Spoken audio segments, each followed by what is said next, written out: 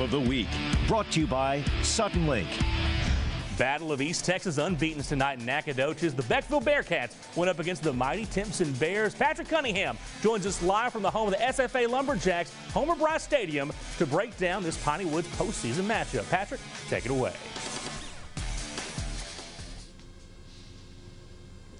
Garrett, tonight a clash of the Titans in this 2A Division I regional semifinal. Both offenses known for their explosive offenses, but which team would come out on top? Let's get to those highlights. Both teams coming in undefeated district champions here in the third round of the playoffs.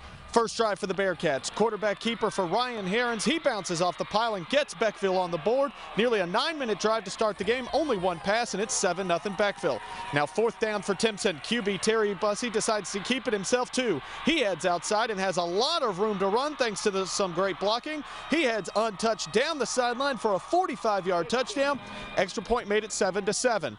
Next drive for Beckville. Harris is under pressure. He rolls out. He's going to try and step up and get rid of it, but gets hit from behind. Ball comes out, and falling on it for the Bears is Logan DePepe. He would have a sack later in the half, too. Great field position for Timpson. Early second quarter, direct snap goes to Braden Courtney, gets a wall of blockers, finds his way to the outside, and sneaks inside the pylon for another Bear touchdown. That gave Timpson their first lead, 14-7. Later in the quarter, big fella's in for the Bears. Bussey hugs it tight and barrels his way in for his second score of the half. Touchdown Timpson. That made it 21-7. Beckville would score with a 30-yard touchdown pass in the final seconds of the half to make it 21-14 at the break. But let's check that final score.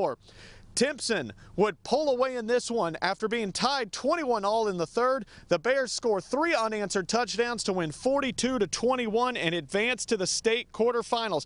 Believe it or not, though, 42 points is their lowest point total for their offense this year.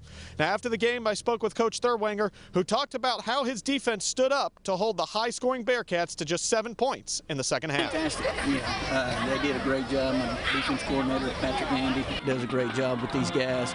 And, to really hold that bunch to 7 points in the second half, and we told them they were going to be onside when they came out, but, they still did a great job executing, got the ball, went down and scored, but, our kids just battled back. Now, Coach Thurwanger told his group after the game that they are 3 rounds down with just 3 rounds to go for that coveted state championship trophy. Just one of 8 teams remaining in 2A Division I.